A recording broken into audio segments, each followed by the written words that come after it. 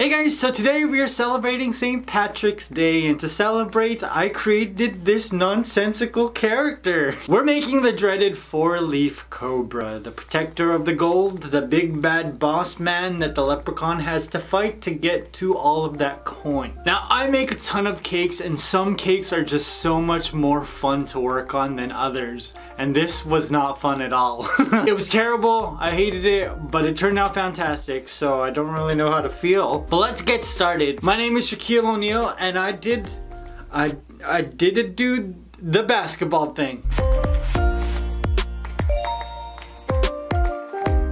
So to create this cake, I'm starting with 2 bundt cakes. And they're both funfetti because I realized that it looks very pretty on camera. Now the snake I'm creating is a coiled snake, and the bundt cake really lends its shape to that form. So I just removed the edges from the top of the cake and started to round out the sides. Each of the bundt cake molds have like some grooves, so I did have to shave away some of that on the sides as well. And I just repeated that process with the second one. Doesn't that funfetti look so happy on camera? Have you ever seen a pecan bundt cake? That ugly brown color, it looks so sad. After I finished shaping my cakes, I just cut them in half and started to stack them on top of my cake board with a PVC pipe that has been glued down to the middle. I'm adding some buttercream in between each layer of cake and just spreading it out with my offset spatula.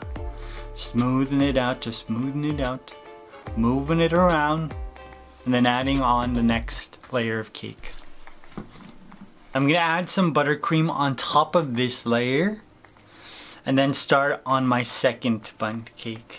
On goes another layer of buttercream and then my top of my second bundt cake. I'm just gonna give this entire cake a crumb coat. There's a lot of fun that's going on top of this, and you wanna make sure none of these colorful crumbs appear on that layer of fondant. Now I cut my PVC pipe down just a little bit so that I can get the neck of my snake just the right length. And to create my snake's neck, I'm actually just gonna wrap the pipe in some Rice Krispies treats. I was gonna do just fondant, but I felt like it would be too heavy, so that's why I went this route. Now to hold up my snake's head, I'm using a dowel, and I'm just using some Rice Krispies treats as well as a craft stick as support for the head. And then I added my Rice Krispies snake head. Ain't she a beaut? And because this is a four-leaf cobra, modeled after the four-leaf clover, I had to figure out a way to hold up the 4 leaves. And I decided that I was just gonna glue on some cardboard. I was supposed to do this originally with fondant, but it fell apart, it crumbled, and I didn't know what to do. I was so angry, so this is what I did. You know what? The top of this cake isn't edible. It kind of is, but it kind of isn't, because there's glue and cardboard everywhere. Now I wanted to give my snake a little bit more shape in the back, so I'm also using some Rice Krispies treats. One of the problems I encountered was that this cake was just way too high for my itty bitty fridge. So I actually had to cut the neck off the rest of the cake. I'm just gonna use 3 craft sticks to reattach it after my cake had time to set up in the fridge. Now before I put it in the fridge, I actually had to carve away just a little bit at the bottom so that I can account for the snake's tail. Oh, that funfetti looking so good. Now, this doesn't actually make sense if you think about it, because the top layer of the snake is a complete circle, so it's not really connected to the rest of the snake.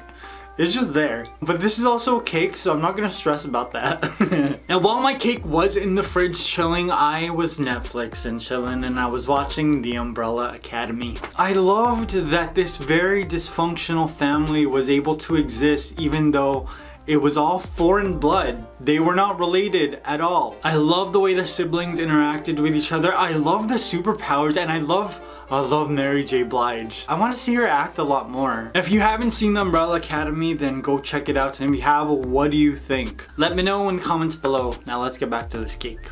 And this was where the cake got really frustrating. I didn't really like working with the cardboard, but I had to, and I was over it.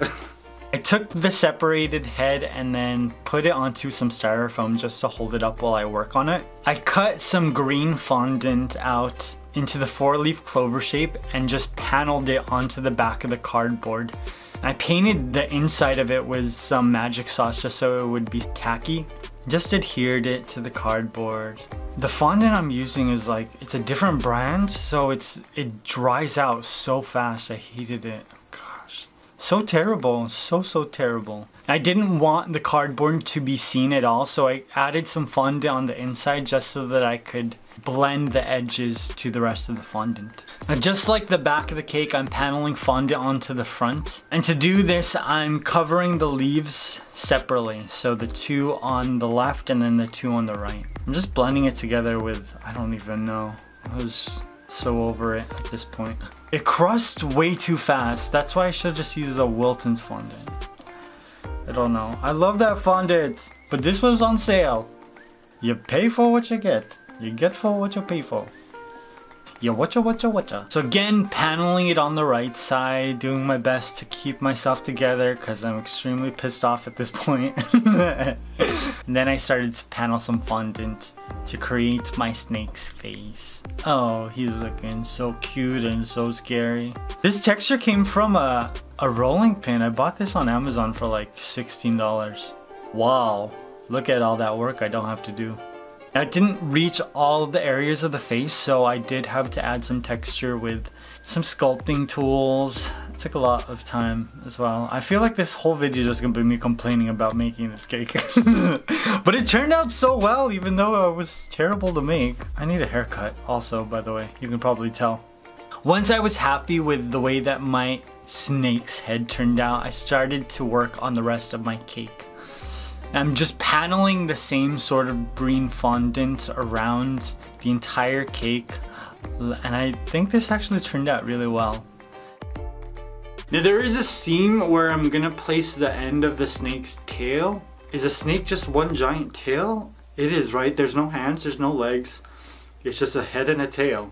I'm just tucking the fondant underneath the cake, and I'm not even really doing that good a job.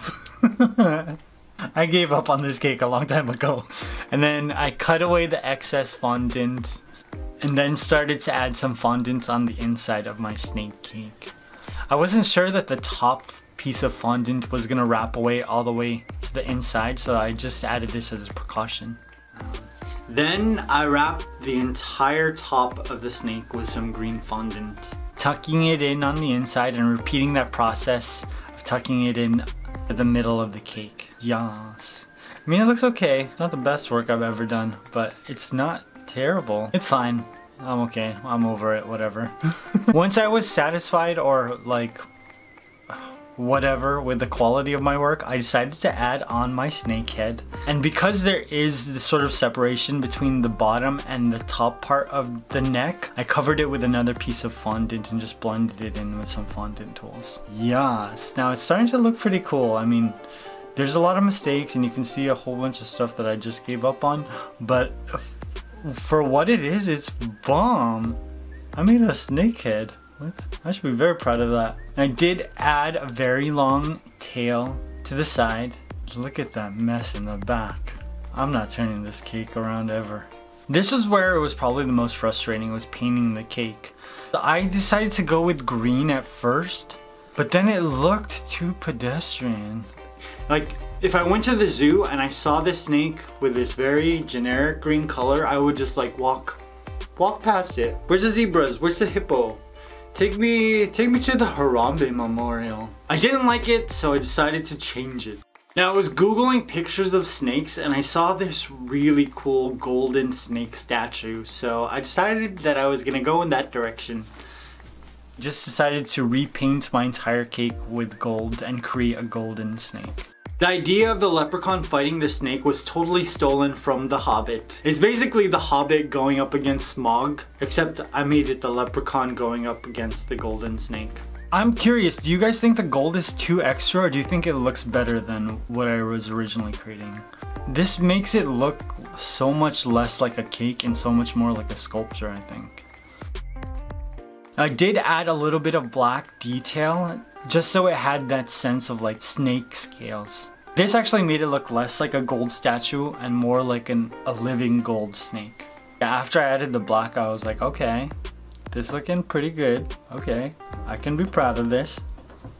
Now, I didn't think it looked demented or evil enough, so I added spikes to the ends of each of its 4 leaves.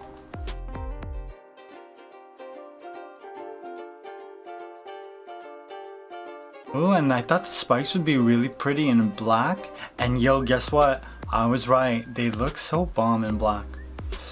A little bit more black detail just to match the head to the rest of the body, and then I added some extremely red eyes. They're just 6-slits, you guys, but they look so bomb. Look how shiny that look. And voila, my golden 4-leaf cobra was complete. I know I complained a lot in this video, but the final product is undeniable. Yes, my fondant technique on this cake was terrible, but the way that the black paint highlights the gold luster dust, the way that the red eyes sparkle is so captivating. Oh man, there were so many times that I just wanted to give up on this cake. When I was creating the head, I was like, I'm just gonna stop. The fondant broke. I don't know if I want to put cardboard on this cake. I'm just gonna stop. But I had already finished like the body, so it's like I just have to power through this. And I'm glad I did because it looks amazing, and I'm so excited to smash it. I feel like this is gonna be so rewarding to smash. All the frustrations that I have making this cake are just gonna be released. I hope you guys enjoyed this. Let me know what kind of cakes you'd like me to make next. The next holidays for me are Father's Day and Mother's Day, and I think for Father's Day it'd be cool to do a seahorse, and Mother's Day would be really cool to create a kangaroo. But if you have ideas, then let me know in the comments. I love you. I will see you very soon. Peace!